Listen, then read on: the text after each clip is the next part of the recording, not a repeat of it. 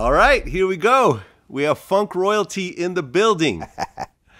Morris Day, lead singer of Morris Day and the Time, with classic hits like Jungle Love and Jerk Out.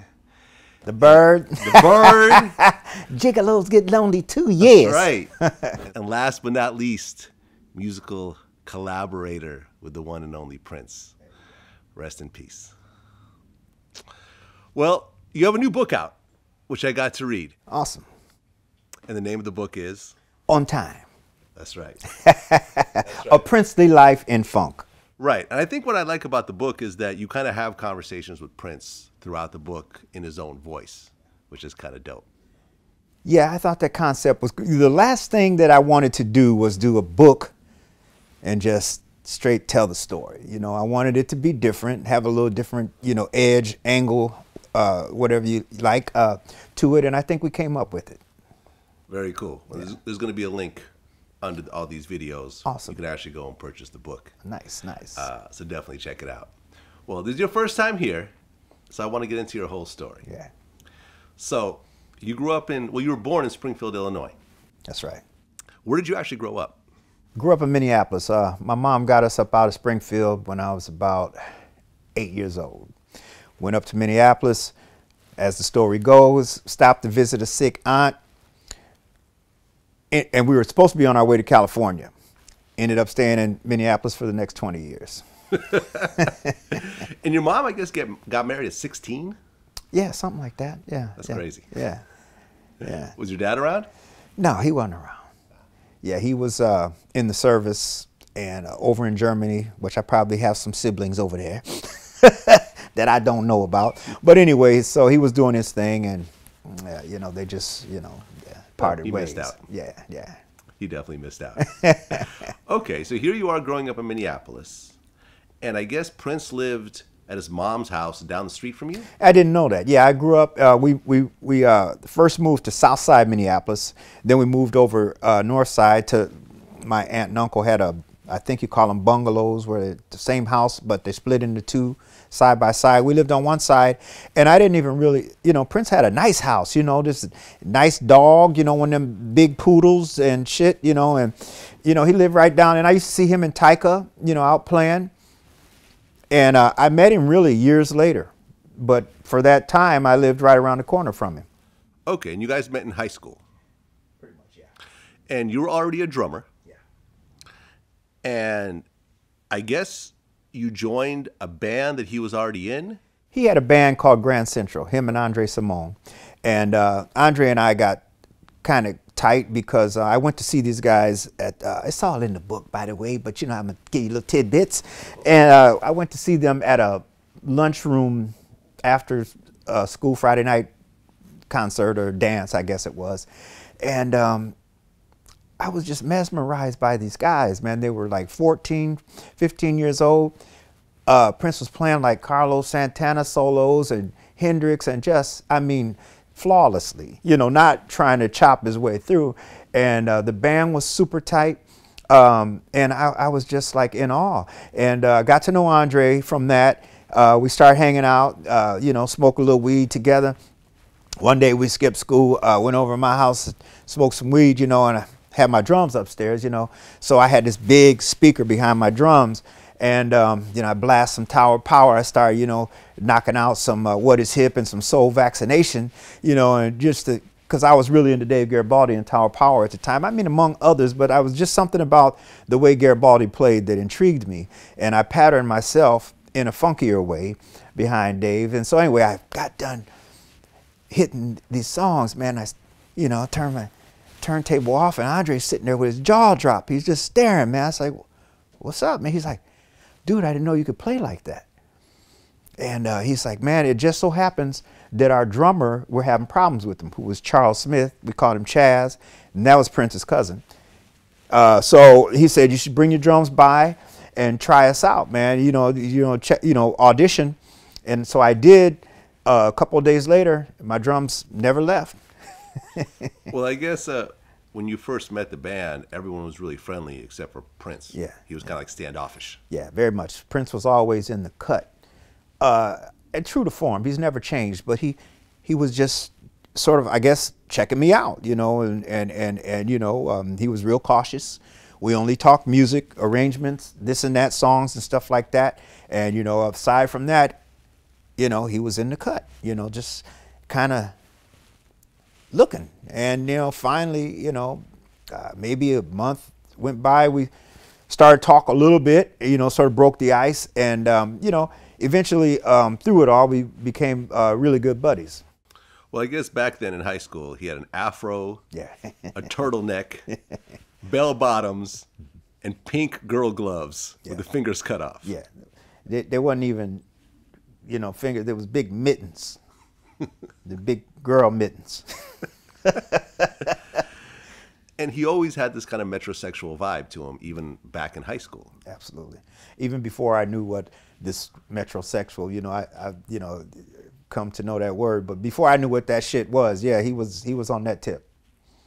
Right. And I guess he took a lot of his style from like hairdressers and like feminine, you know, like ways and so forth, but he really knew how to kind of also keep it macho at the same time. He got a kick out of the gay hairstylists and stuff, and the way they talked, the stuff they laughed at, you know, and he incorporated in some of that, and the way the grace and all of that, and you know, he just got a kick out of that stuff. Okay, but you said that he was always straight as a gate. As far as I know, you know, as far as I know, you know, he was into the girls. Right, because he really pushed it at one point. I remember, I think it really came to the extremes when he had like the pants with like the butt cheeks hanging out. The dirty, that and the Dirty Mind album, you know, the leg warmers and the hot pants and the, you know, all of that. That was that, even, you know, all of, you know, the guys in the band and me and everybody was just kind of sitting back. Now, where's this going and where's it coming from? Right, I'm looking at the Dirty Mind cover right now. Yeah, I mean that's kind of different, but not like the open butt cheek pants. Yeah, that was a step further. You know, it was all out there, you know, out of my lane for me. So, you know, right. That was one of the things that no one really copied. It was like when he wore those pants, well, he pretty much was the one of that. The thing about Prince, and that's a testament to his genius, that he's such an incredible musician, entertainer, that, you know, guys who normally wouldn't even like buy somebody's record who dressed like that, he got a hall pass because he was such an incredible entertainer. Right. You said in the book that he was a different breed. Like, you were a serious drummer, but he didn't just play music, he was the music. No, absolutely. Lived it 24/7. You know, I always turn the lights out, you know, at some point. And, you know, the only time Prince would is just to maybe fill in time when he couldn't be doing music.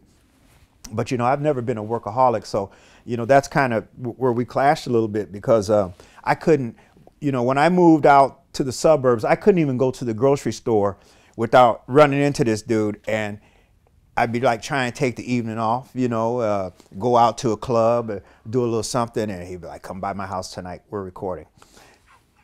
All the time, this dude never stopped, man. So at one point he left Grand Central and went solo. Yeah. Was that like a big blow to the group?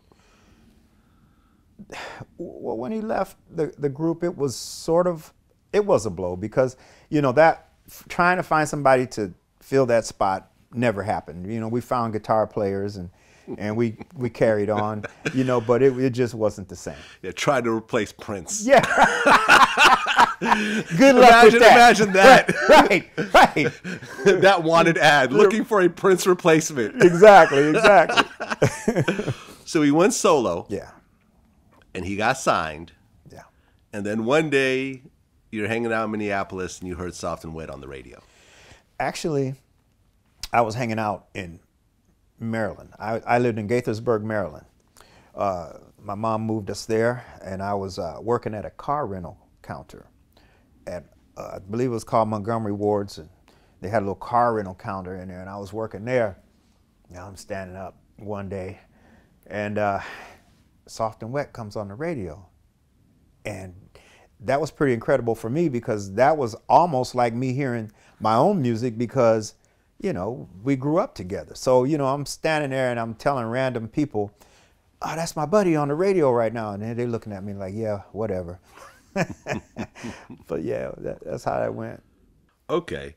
So he moved. Well, you moved away. Yeah. He formed his own band, the Revolution. That's right. And the Revolution already had a drummer. But at one point, you came back and you hooked up with him again. Yeah. But like I said, the Revolution already had a drummer. And I was coming back to town to get that job too. That was my slot. So, you know, I'm thinking, you know, I can play better than Bobby Z, so this should be a no-brainer.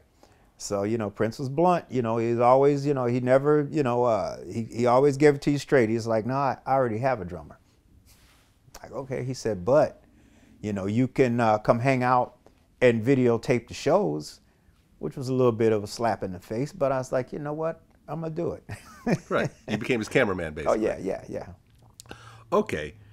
And he went on tour with Rick James. Yeah. He opened up for Rick James, actually. And Rick James was on fire at this point. Yeah. This was when Super Freak was out? Yeah, I think so. Yeah, right around there. Oh, yeah. So was that the first tour you went on? Yeah, I believe so. I think it was the, I think it might have been after that, because it was actually the Dirty Mind tour. And I don't think he was opening for Rick at that time. But I could be wrong. It's a long time ago. All right. But at one point, he did go on tour with Rick James. Yeah. And I remember reading Rick's biography, and Rick just hated Prince. I think he hated him. I think it was a pressure thing. You know, I think it was more threatened by than hate. If I had to, you know, because, you know, Prince coming on strong, man. You know, he's gaining momentum. You know, probably kicking Rick's ass some nights. You know, and so I think he was probably more threatened, you know, by Prince than anything. Okay, and what exactly was happening on the tour between Prince and Rick James? Man, you know, I don't really know what was going on, you know, with them, you know, because my thing was the cameras. I wasn't doing much hanging out back then. I was just camera room, you know, and so, you know, I hadn't turned into MD yet. Okay. And Prince, even back then, was wearing the metrosexual type stuff. He was wearing like the bikini underwear and the trench coat. Yeah. And how were the crowds dealing with him back then, opening up for Rick James? You know, he was holding his own. You know, and like I said, you know, because, you know, once they saw his musicianship and his ability to entertain, and you know, he got that hall pass. You know, the women, they don't really care about that kind of thing anyway, but guys especially, you know, gave him that hall pass because he's such a talented dude. Oh yeah, absolutely. And then at the end of that tour, he really didn't need Rick James anymore. He was on fire on his own. Exactly. Well, and then he started opening up for the Rolling Stones. Were you on that tour? I was at one show, and it was like a Woodstock, Coachella kind of thing out in the middle of nowhere, and I could kind of see it coming on, man, because we get out here and you see all of these dudes, man, hardcore biker looking dudes, you know, beards and motorcycles and tattoos, and you know, and then here comes Prince. I'm out at the soundboard, you know, and I'm seeing all this develop, man, and here he comes out, you know, trench coat back, legs out and stuff, man, and these dudes, they wasn't having it, man. Next thing I know, I start seeing beer bottles flying up on stage, and I was like, oh shit, it's time to go. So I had to beeline, get backstage and catch him coming off. We were straight into the car to the airport and back to Minneapolis right away. Well, right. I interviewed Stokely Williams of Mint Condition, who worked with Prince later on, and he told me about a conversation him and Prince had about that, and he said that show was so bad. I mean, because guys were literally throwing beer bottles at him, and really was like, you know, calling him gay and everything else like that. The whole tone just. Oh yeah, that he actually wanted to quit at that point completely, and Mick Jagger had to talk him like off the ledge. Talked about when he's like, Stokely, when I first went on my first tour, like that Rolling Stones thing, not first tour, but, or maybe it was. And he was telling me, I got booed. I was just like, man, I didn't want to come back. And he said Mick Jagger's the one that actually called him back because he quit. You know, he didn't want to go back when he got booed. It's like, I said, what'd you do? He said, I just walked off stage. What could I do? And he said, Mick is the one that actually called him back. You can't quit, man. Come back. And, you know, so I guess they finished the tour. You see, that could be. See, I didn't catch that because the part that I caught was once I made it back, he was on his way out, car, airport. I know he was humiliated, and you know, but he wasn't talking like quitting. Okay. I think that's a bit extreme for Prince. You know, that was part of his being. You know. I mean, how did he feel about that whole experience? That sounds pretty brutal. No, it was crazy. He was humiliated, but you know what? I think it motivated him. You know, so because you know we got right back. He was right back in the studio. You know, didn't miss a beat, and you know I just think that somehow fueled his tank. You know, in a positive way. Well, Prince had a deal with Warner Brothers, and in that deal, it allowed him to bring other groups and artists under his deal, and one of those groups was The Time. That's right. So when Prince first approached you and said, hey, I want to produce you guys and so forth, how did you feel? Well, first of all, there was no time. It was just me. And kind of around that time that we got back from the whole Rolling Stones ordeal, you know, he said, if you want to use the studio, because I would stay at his house when he, you know, go on some shows or go do stuff in LA, I'd stay at his house. And he's like, you want to get in the studio and cut some stuff, you know, have at it. And I was like, great. So the first song I really cut ended up being Party Up. So he heard the song and he liked it. So he was like, you know, I want your song. He said, I'll give you money, you know, 10, 15, 20 grand, whatever he said. And he said, or I'll help you get a deal, put a band together. I said, that's what I'm talking about. So that's what we did. We started cutting. We basically cut the whole album, he and I, and, you know, a few background singers and fill in stuff like that. But we cut the album right there at his studio. A few songs in, we had finished up Get It Up. He took that out to LA, to Warner Brothers. Mo Austin and the crew heard it, and they signed us sight unseen. So then we went back and we had like 2 weeks to finish the album completely, and we finished it. So basically, we put the band together after the album was done. Okay, and the group kind of, I mean, Morris Day and The Time came out of a group called Flight Time? Most of the members were in Flight Time, and that was Terry Lewis and Jimmy Jam's group. Super talented guys. You know, Prince didn't really want them. He wanted some other musicians that I had been working with. He used to come out to some of our shows, and I was in a band called Enterprise Band of Pleasure. And there's a guy on bass, Jeffrey McGraven. He really wanted Jeffrey in, and he was kind of going in a different direction. And I told him that I wanted Jimmy and Terry because I had heard stuff that they had cut on, what's her name? You know, Funky Town. You know what I'm talking about? The lead singer of Funky Town? Yeah, the lead singer. Her name. But I had heard some productions. Cynthia Johnson. Cynthia Johnson. I had heard some productions they had done with Cynthia, stuff that they had written and produced on her, and I was like, these guys are really good, you know. And so I really wanted them in the band. Plus, they were super solid players and entertainers. So we ended up using most of them because Monty was in their group. Jelly Bean wasn't going to be in the band because I was supposed to be the drummer. And that's what I wanted to do. I never wanted to be a lead singer, but I'm glad that it happened that way because drummers phased out after that. You know, back in the day, you used to be able to go from studio to studio, you know, and, you know, make $1,000 a session, and you could just do that all week long. But after drum machines started getting popular, right, which they were starting to get popular then, you couldn't do that. So, you know, I wanted to be the drummer. And we had different people. Alexander O'Neill was going to be the lead singer at one point. And he wanted more money, and we didn't have it. So we passed on him. We checked out a few girls to maybe be the lead. And, you know, after we exhausted all of our options, Prince was like, you do it. I was like, I don't know how to lead up a band, man. He's like, well, just be cool, you know. Put your hand in your pocket. So if you watch the Cool video, you'll notice my right hand never comes out of my pocket the whole video.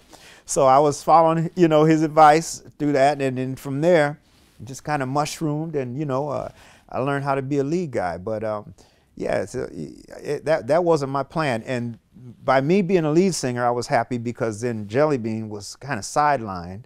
We were able to pull him into the band, and so it felt complete. Well, here you are in a band with Jimmy Jam and Terry Lewis, who went on to become the biggest producers ever.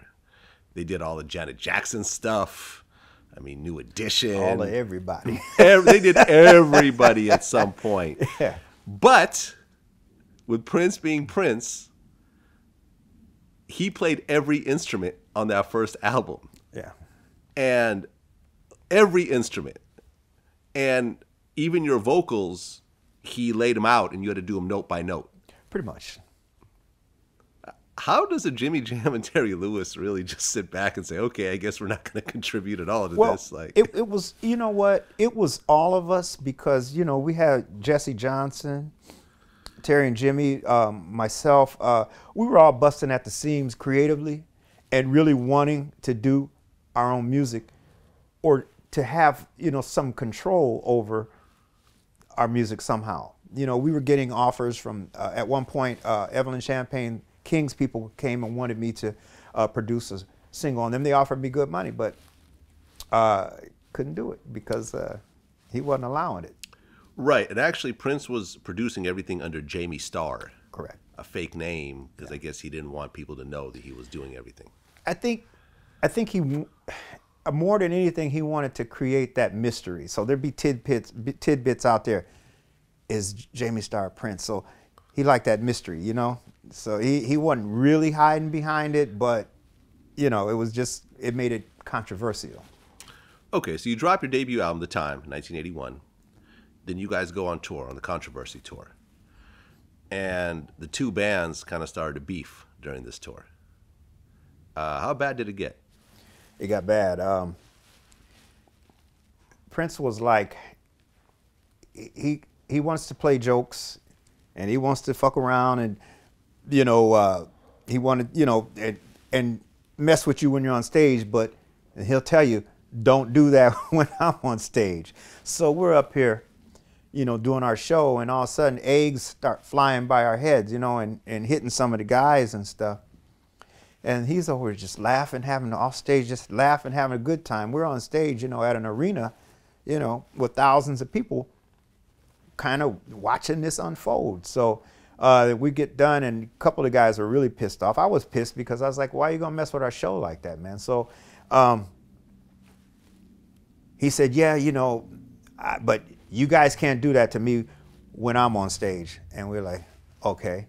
So everybody suited up, you know, Jimmy Jam had a big garbage bag over him taped on, you know, and we had eggs. we started firing up, we started firing him up with the eggs and right in the middle of his show, and he got super pissed. So it just turned into a big, I mean, Jesse Johnson, they took him, handcuffed him to a coat rack in the dressing room. He tore the coat rack off the wall, came out trying to hit people in his band with it. It just turned into a big fight. Yeah, sounds crazy. Yeah, it was crazy. Okay, so I guess shortly after that time, Prince dropped 1999, which was like his biggest song at that point. Yeah. That was just a monster. A monster. When you heard 1999, what'd you think? I mean, I knew what he was going for with it. I knew he wanted to be a pop star. He wanted a big pop record with a big fat pop hook, you know, and when I heard it, I said, you did it. That's it. Yeah. I mean, I remember when it was about to turn 2000, that song was played to death. He had people wondering if we was going to make it out of here. I know, right? So you guys go on tour with him again for the 1999 Triple Threat Tour. Yeah. And I guess the band was playing for Vanity 6 Right. at the time. And Jimmy Jam and Terry Lewis were starting to build themselves up as producers, and they started doing a bunch of different projects. They were doing the SOS Band, they were doing Climax, and there was a situation where they couldn't make it to a gig. Can you talk about that? Yeah, we, I mean, I knew Terry and Jimmy were moonlighting, and I was like, awesome, because I really wanted to do the same thing. So, but, and they would have gotten away with it, you know, but this particular show we had in Atlanta, I think, or were they in Atlanta? Anyway, we had a show. They got snowed in somewhere. They missed the show, and that was pretty much the beginning of the end. We, after that, we retreated to, I want to say Sunset Sound or Cherokee Sound, one of those studios right up the road here on Sunset. And Terry and Jimmy, Prince called them in for a meeting. We were cutting ice cream castles at the time, and Terry and Jimmy come in. I had no idea what he had in his mind. So me and Jesse Johnson and Prince sitting in the studio, and Terry and Jimmy come in, and he's, you guys are fired. Just like that. And, you know, I just kind of dropped my head because, and walked out of the studio, because I never wanted to be in one of those bands with the revolving door. I was kind of like loyal to my bands, and I always hated to see them switch members, whether it be a guitar player, lead singer, bass player. You know, I just kind of liked, you know, the bands. You know, I get to know them the way I, you know, get to know them, and I don't like to see that revolving door concept. So that's when I kind of realized that's where my band was heading, and I wasn't too happy about it. Right, because Monte Moore also left the group right around that time. Yeah. And when you know, fast forward to Purple Rain, that's the current group. No Jimmy Jam, no Terry Lewis, Exactly. no Monte. Right. It was the new band at that point. Yeah, the new guys. Okay, which leads me into the next part. So then you guys start working on Ice Cream Castle. This is your third album? Yeah. And you guys have had some strong records, but no huge smashes yet. So you guys start working on Ice Cream Castle, and you put together Jungle Love. How did that song come together?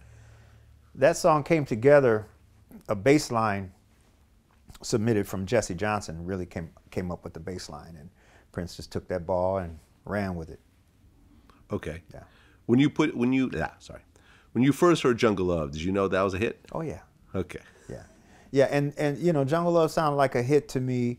The Bird, I was on the fence with The Bird because we had a studio version of that song that was supposed to be on the album, and the studio version was just super funky and just clean, and it was hard hitting. And then Prince said, you know what? He said, we're going to do the song live. He said, you guys are going to record the song live, and we're going to use that version on the album. Which the live version, I mean, it was really cool. It was a brilliant idea, but I still was kind of hung up on wanting to put the studio version out. But it gave us bragging rights because there's not too many bands in history who have hit records that they performed live, which was actual live recording. Yeah, great record as well. Yeah, yeah. But Jungle Love was my shit. Just keep it 100 with you. I hear you. I love Jungle Love. Yeah. That's my favorite song that you guys put together. Cool, cool. Point blank. And right around that time, that's when Purple Rain, the movie, was coming together. Right? Yeah. So I guess the whole movie, the way you described it in your book, was born and bred and shot in chaos. Pretty much. Explain that.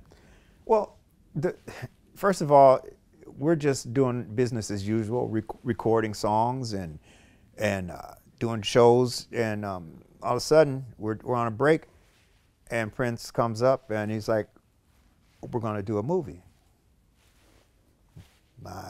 Okay, I'd never done a movie before, so you know, he, you know, next thing you know, he's got us going to doing stupid shit in my book, you know, like going to dance classes and going to acting lessons and all of this stuff, you know, and you know, it still didn't seem like it was going to be a reality necessarily because, you know, we were just, you know, doing all this stuff, but then it started to come together, you know. Then all of a sudden a director comes to town and the script shows up, and it's starting to look like, you know, we're really going to do this. And So to me, you know, people ask me, did I know? I'm like, that was one of the most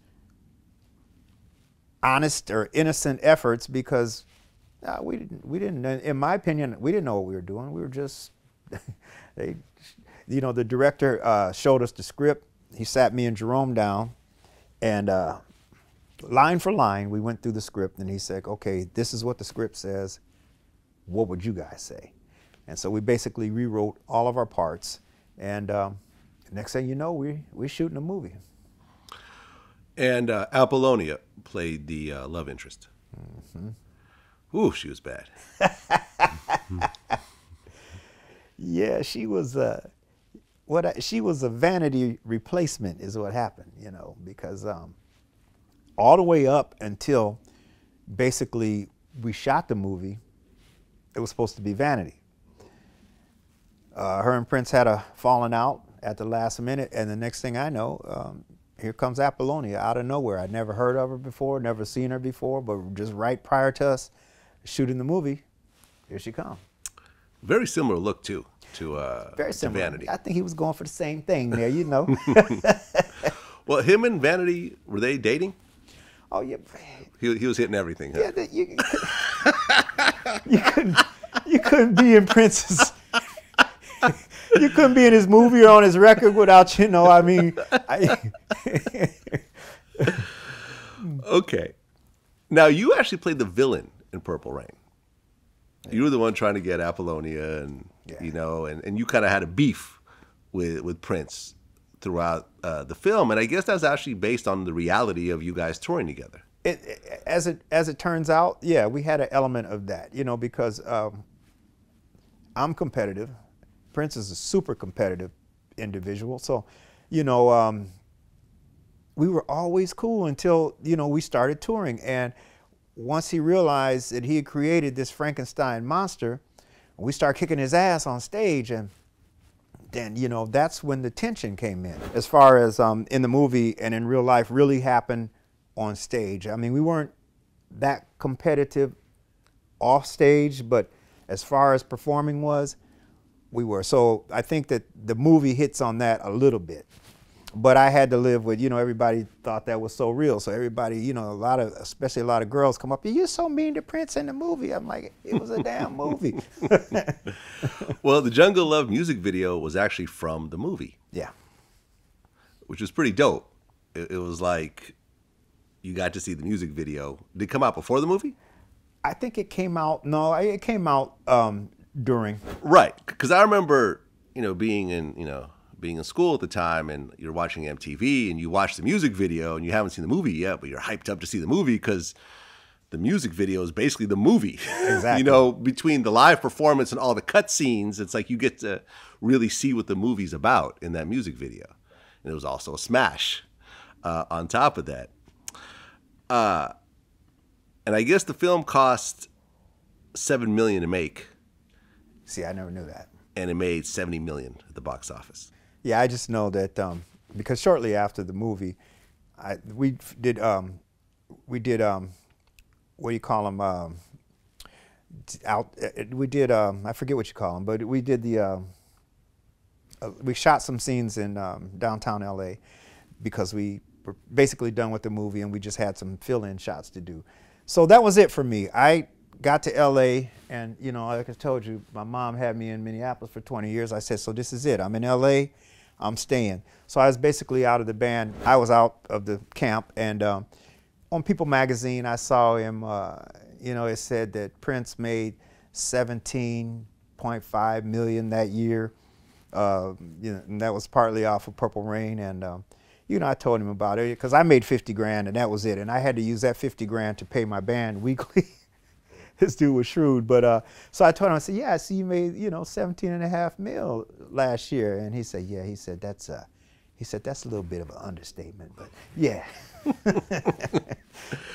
Well, I mean, the story goes that Prince actually had to use his own money to underwrite the budget because the studio wasn't really feeling it initially, and he had to, you know, basically use his own money to get this thing going. Yeah. And the movie made $70 million at the box office and went on to do better, even after that. Now, what was interesting was that even though the songs Jungle Love and The Bird were in the movie, they were not on the soundtrack. And the soundtrack sold 25 million copies. Again, he knew what he was doing. He's like, I'm not sharing the movie money with you. So he said, I'm going to take your songs from the movie and put them on your own record, and I will have the soundtrack out. Were you pissed off about that? I questioned it. I can't say I was pissed off, but I did question it. I was like, okay, because everything was so strategic with this dude. He just always thinking. So, I knew that it was somehow cutting me out of something. Well, those songs ended up on Ice Cream Castles. Yeah. And that went double platinum. Yeah. So you couldn't be that mad. Nah, I wasn't too mad about it, So now you actually have hit songs under your belt. How did that feel? I mean, it felt great. It was, what they say, is nothing like, the first time, and so really that feeling when we had our first record and the single was Get It Up, I'm still working clubs in Minneapolis. I get a call from Prince, and he's like, and we still hadn't really put our band together yet. He's like, you better start putting your band together. He said, you have a hit record. And I was like, wow, but Minneapolis, you're in a bubble. There's no urban stations. We had, I think it was KMOJ. It broadcasts sun up to sundown and about a 3-block radius. It was an AM station. So, I didn't know. And so, I put the band together, and we're going out to do a showcase for Warner Brothers. And we got out of the airport. We rented a station wagon. The whole band's piled into this station wagon. And we're on the 405, and no sooner than we got on the 405, boom, Get It Up comes on the radio. And that feeling was incredible. We pulled over, and people looking at us like we're crazy. We dancing and stuff, all up on the car, and that, that was amazing. I think by the time we got to The Bird and Jungle Love, it was exciting, but it wasn't as exciting as that first single. And plus, Jungle Love was on the radio so much, man. I think every station, I turned, I would hear it, and I turned to another station because maybe I didn't want to hear it. And guess what? It was on. It was just, the rotation was incredible. Well, right around that time, and a lot of people don't realize this, but, Michael Jackson is always put on a pedestal.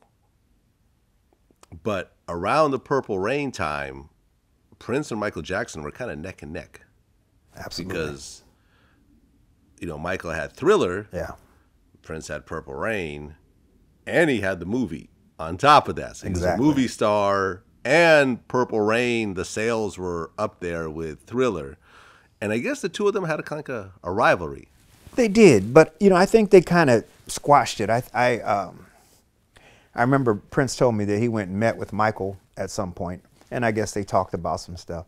I always thought that was an interesting comparison. I think that they were on the same level as artists, but I think Michael was straight entertainer. Well, Prince did it all. Prince was the entertainer, the writer, the producer, everything. So to me, I just thought that made his worth, and not to try and take anything from Michael, don't get me wrong, one of the greatest that ever walked the planet, but I just thought that Prince as a rounded, was the whole package. Right. He was a musician, a songwriter. He didn't need anybody to get him from A to B to Z. He could do it all himself. Yeah, Michael needed Quincy Jones. There you go. That's all I'm getting at. Michael needed R. Kelly later. He needed producers. Yeah, he needed people. Songwriters. Yeah. But Prince played like 100 different instruments. Yeah. Did you ever see the two of them actually get into it? Because there was like this one video where they were like remember Hulk Hogan was there, and the two of them were kind of battling on stage a little bit. Yeah. I never really was around. That was, like I said, I kind of. We loaded up and did what we did, and then I got out of there. So a lot of that stuff really came about later.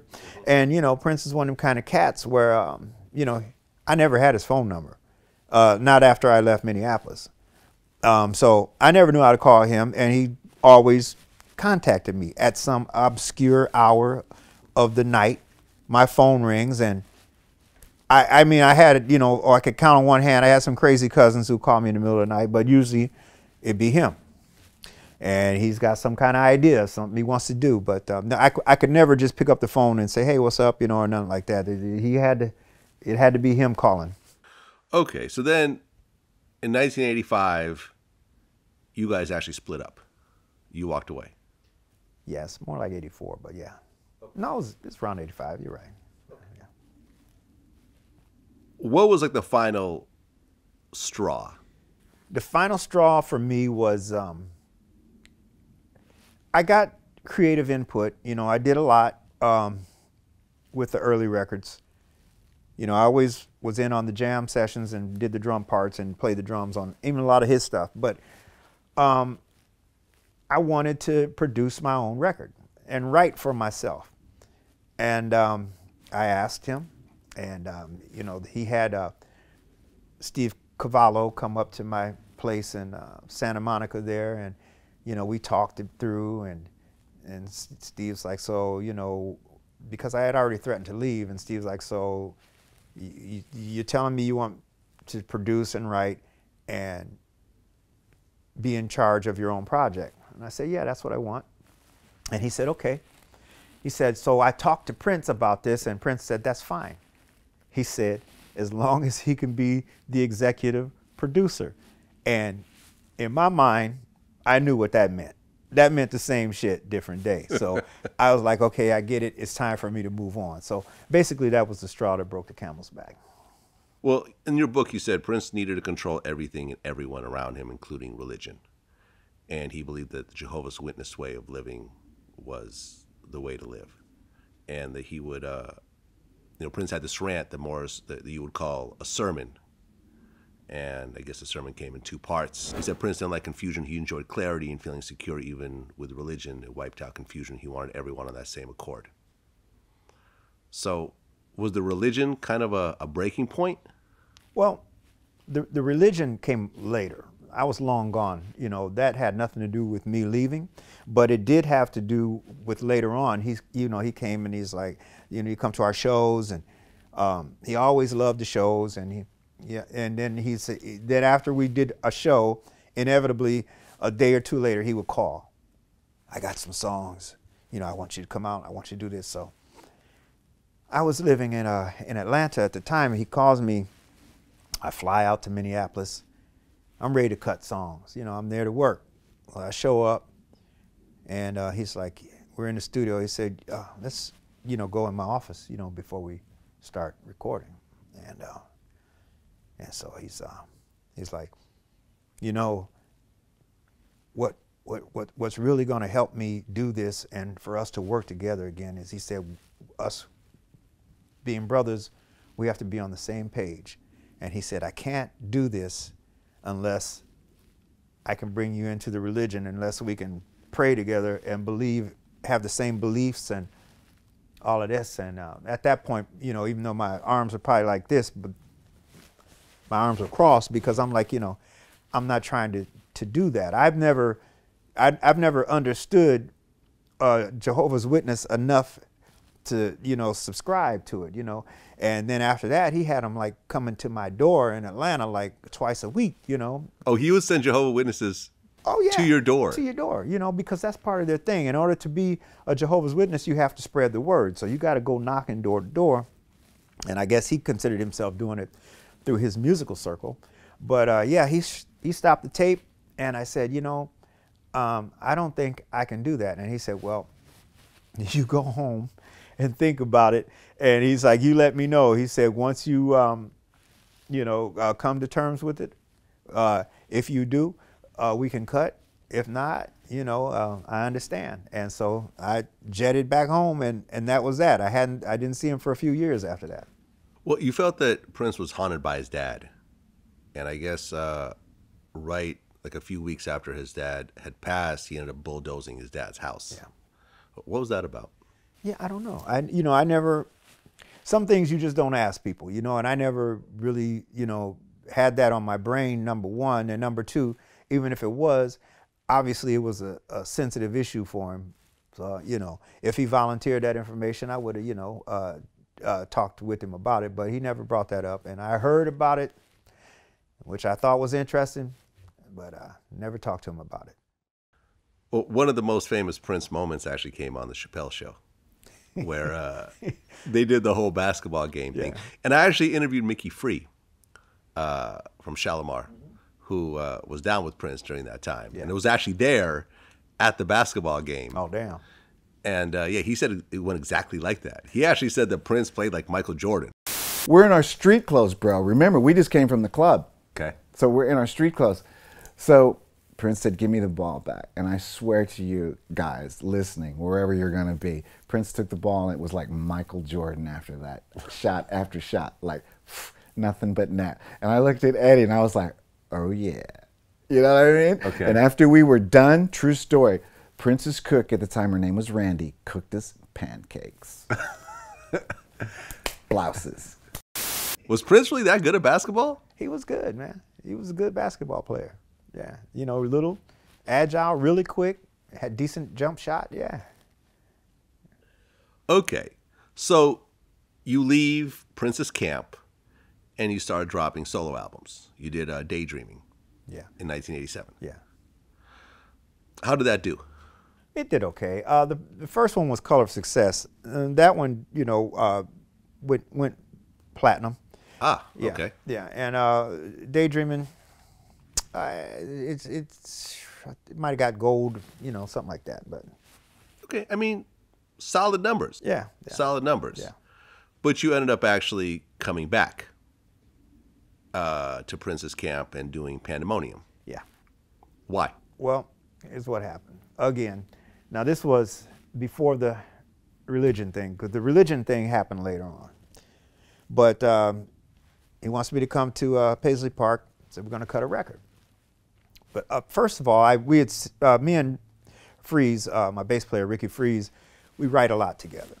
We had submitted some songs to Prince to listen to, and he dug one of them. And so he took it, rewrote it, layered it, and called it Corporate World.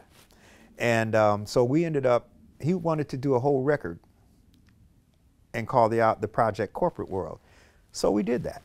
So we finished the record. Jerome was on it, me and Prince again. So we finish, and then all of a sudden, the movie Graffiti Bridge comes into the picture. Now we're going to do another movie. This is halfway through the Corporate World album. And Jimmy and Terry decided they wanted to be involved. So we pretty much scratched the whole Corporate World album and started new with Jimmy and Terry, and that's how we went into Jerk Out and all of that stuff. Right. And what's interesting about the Pandemonium album is that there's a song called Donald Trump, Black Version. Yeah. Which I was listening to on the way here. Very ironic. It's a cool song, though, you know? But in 2019, it gets lost in translation a little bit. Right.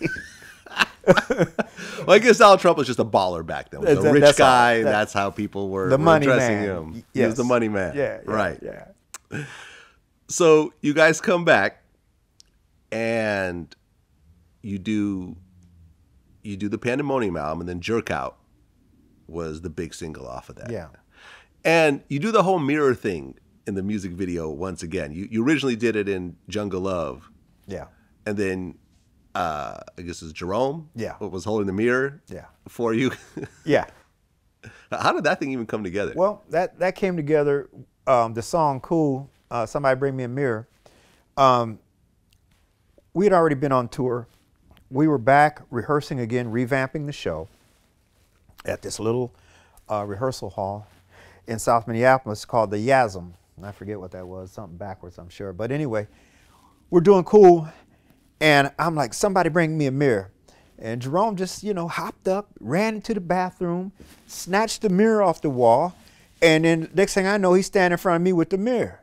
And all the guys were just kind of looking at each other like, this shit's pretty cool, man. So Jerome went from being, at that time, he was like valet. You know, he did all the luggage and all that stuff. So that was his introduction to the stage, man. He was in after that. Well, around that time, Prince had just done the Batman soundtrack. And he was messing with Kim Basinger, who was like the hottest girl at the time. And I guess because the whole Batman thing, the Jerk Out video had some interesting cameos. Jack Nicholson was actually in the music video.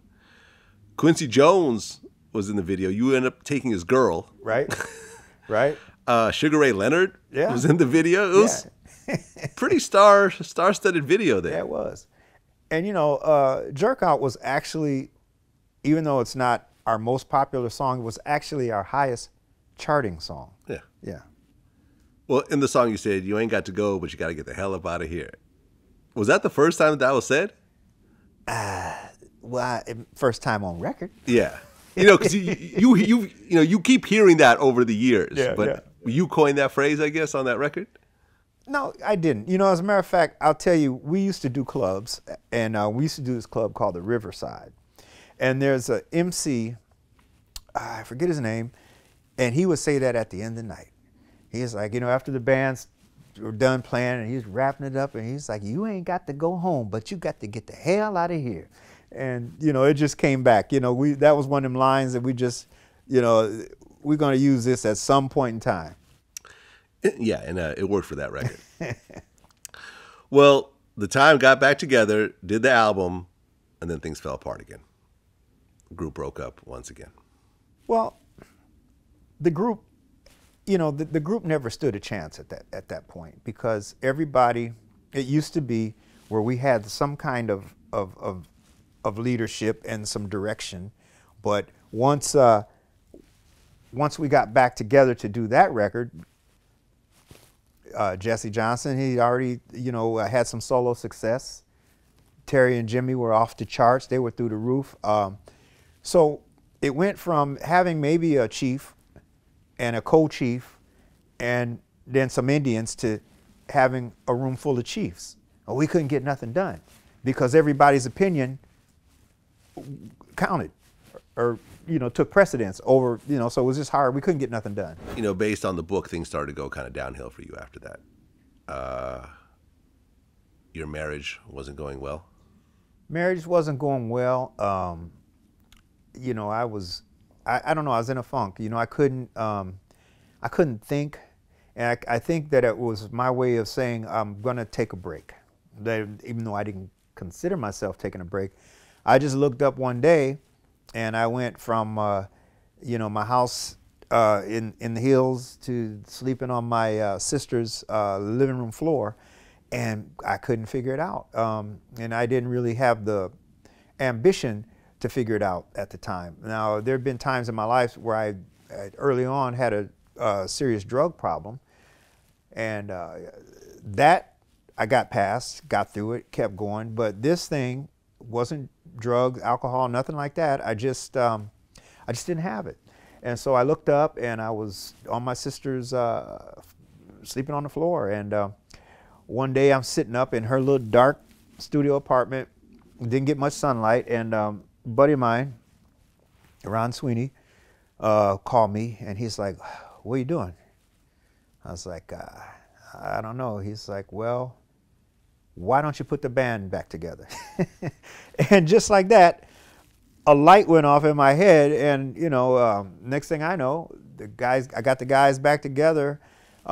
We put the show together and never looked back. You know, the phone's been ringing off the hook ever since. Right, because I guess 9 years passed until you saw Prince again. Yeah, it's a long time. Yeah, and I guess you're supposed to open up for him, and it didn't work out. Now, if you're talking about the Target Arena show, yeah, he had us fly to town. You know, good faith. I fly my band in. First of all, he's got us at this little rustic, like wood cabin hotel out in the middle of nowhere, and I'm like, I'm not staying here. So I went and got, you know, the nice little, you know, 5-star right across the street from the Target Center. I'm posted up, and it's about maybe an hour before the show, and we get a phone call. Prince changed his mind. He doesn't want you guys to open for you. him tonight. I'm like, okay. I'm like, so I said, okay, so I get that. I said, so can he give me some money just to reimburse me for my out of pocket? You know, I got my guys here. I pay them per diem. I pay their whatever. You know, if I bring them out, I pay them. And I said, and plus my airfare. I said, can I get? And they're like, Prince said no.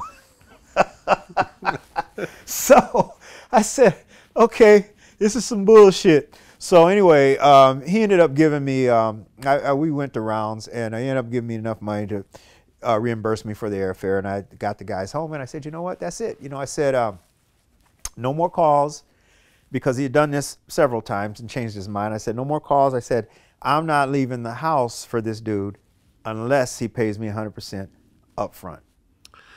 Yeah, Prince has this interesting sort of, generous, cheap thing that kind of has went on the whole time. Because I remember I interviewed Curtis Blow at one point, and they were doing a music video as a tribute to Martin Luther King.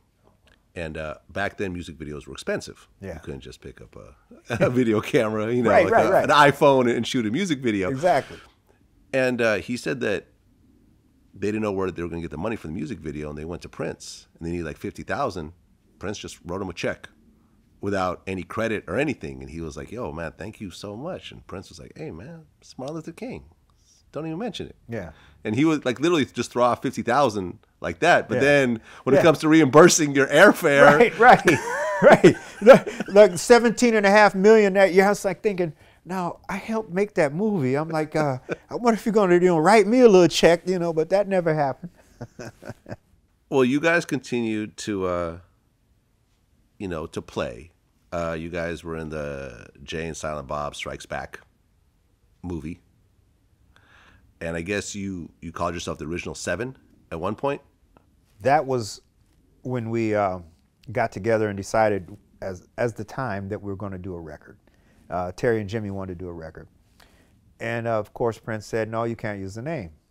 So we had to... Wait, hold on. Prince really had a problem with you guys using the name that far later? You know what? This dude was such a control freak that I thought that, because I renamed the group, it used to be The Time. When I started touring, I changed it to Morris Day and The Time.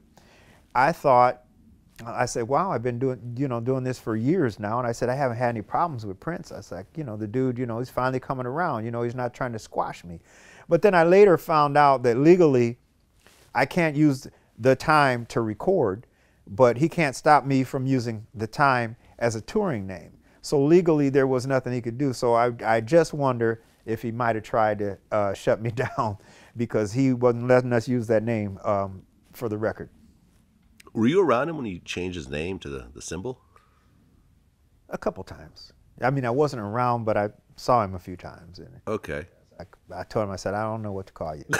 What did he say? He said, don't call me. He said, don't call me anything. Just don't call me Prince. Yeah, I heard he had a problem with people actually calling him Prince at that time. Yeah.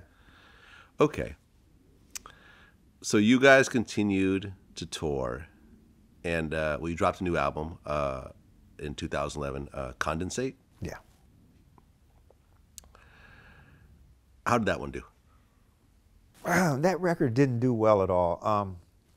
It was sort of doomed in its own way out of the box because we weren't able to use our signature name, The Time. So we had to be creative. The original Seven, you could look at it like the original 7 members, the original 7 letters, The Time.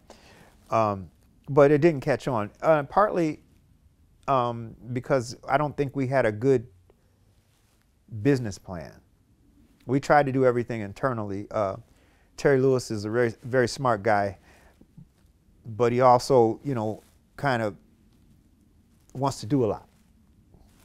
And so he was kind of being our music rep, and the liaison between us and the label and everything, which I think we really needed somebody to handle all of that for us and have a plan in place before the record came out. And we were just kind of handling things as they happened instead of having a solid plan in advance.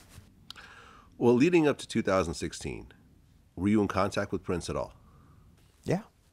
Yeah, like I said, this dude, he stayed in touch with me. Like I said, the most obscure moments of the day, the phone would ring, and you know, or else he'd come to a show, or else we'd go to his show. He called Jerome and I to do Coachella with him one year. We were, you know, we did musicology with him. Coachella, we went on unannounced and did The Bird and Jungle Love, and so, you know, through the years he would keep in touch. Were you guys still close, or just a gig and then that's it? No, it's funny because, you know, I mean, you know how you can be apart from somebody and you be like, oh, he's fucked up, you know, and then you see people, and a lot of times that animosity just goes away and you're happy to see them. It was always that kind of thing where, you know, we might not talk for a year or a few years or whatever, but it seemed like every time, you know, we crossed each other's paths, it was genuine. And he was sitting on a massive amount of music at the time. From what I understand, that he was just working himself to death up to his final day. Because even though he wasn't putting out albums, he kept making albums. He kept making songs just over and over and over again. Yeah, yeah. Even when we were kids, you know, he told me he had 100 songs in his you know, binder before, you know, he even got to his first single. So that was his thing, man, cutting, right? Music. Yeah, and I remember one of the things that he said, well, the story goes that because he was a Jehovah's Witness, he didn't want like a hologram of him after the fact, after he passed, because he felt that was demonic. You know anything about that? No, well, we hologrammed him up in the book. That's what we conjured up his voice in the book, you know, so that's how we did it. But no, I didn't. You know, like I said, you know, I was, you know, there was a time when we were kids and early on and the music's breaking, and man, we talked about everything. But, you know, once I was out of the camp, that was it. I was really out of the information loop. And so it just, you know, the little bit of time that we spent creatively trying to do stuff, it was just, you know, it wasn't the same. So I didn't really hear a lot about, you know, his beliefs and all that. Yeah, I mean, quite a loss. Quite a loss. Yeah. What do you think was your greatest moment with Prince, if you look at all the years you guys spent together? Greatest moment. If you could just relive one moment with him right now. Man, I would just say, I would say probably that first record that we cut together. I mean, we laughed, we partied, we went out, we would go out, go to the club, go back, cut. I mean, it was just, and it was coming out magic. The songs were coming out magic, and it was to the point where, you know, the house, we cut a lot of it in the house that he bulldozed, that his father lived in. Obviously, Prince lived there at the time, had his studio there, and it was on a lake. And so we, you know, some nights, you know, 2 o'clock in the morning, the cops are knocking. You guys got to stop. You know, the music's, you know, reflecting across the lake, and, you know, the neighbors are up. And so, you know, just those times, man, we were living a, it was really enriched musically and friendship and all of that. You know, and there's so many artists that have come out over the decades, but it seems like Michael Jackson and Prince are the two that people really put on a pedestal above all others. Why do you think that is? Well, I think the numbers kind of speak to that. You know, they touched, you know, the world, you know, with their music. Yeah, yeah, even to this day. Yeah. And about a year later, at the Grammy Awards, you guys actually did a tribute to Prince with the original lineup. Yeah. And then Bruno Mars, I think, did something after that. Yeah, yeah. Was that bittersweet? It was cool, man. I thought, you know, I thought it was cool. I'm not going to say bittersweet. I enjoyed it. You know, I found something out about Bruno. I didn't know he could play guitar like that. Yeah. And then you guys just had a recent performance once again. Yeah. At the Soul Train Awards? Yeah, yeah, yeah. Everyone was talking about that. It was awesome, man. It was awesome because it was nice just to be in the house to see Jimmy and Terry get honored. But it was also awesome because that band was incredible. So that was only the second time that I heard my songs played with a real horn section. And they were firing, man. I was loving it. It was like Christmas time for me. And one other time when we did Coachella, when Prince called us out to do Coachella, his band at the time had a horn section. And that was the other time that I've heard the song. So it was an incredible night. Well, Morris Day is a hell of a story, a hell of a life. And by the way, you look great these days. You're still doing music. Oh, man, yeah. Like I said, you got the new book out, and you killed it at the Soul Train Awards. Appreciate you it, haven't man. missed a step. Appreciate it, man. And, I'm sorry for your loss with Prince. I know you guys had your ups and downs over the years, but I'm pretty sure you're glad that. Well, it's the thing is, we're all heading in that direction, so we'll party later. This You is can't true. get past that door, man. This is true. We're all going to end up where Prince is That's right right, now that's right. at some point. Well, Morris, thank you again for coming in. I've been a big fan since I was a kid. My man. And you have some classic songs, classic movie scenes, and man, just looking forward to what you have ahead. Appreciate that, man. No doubt. Until Yeah. next time. All right, my man. Peace.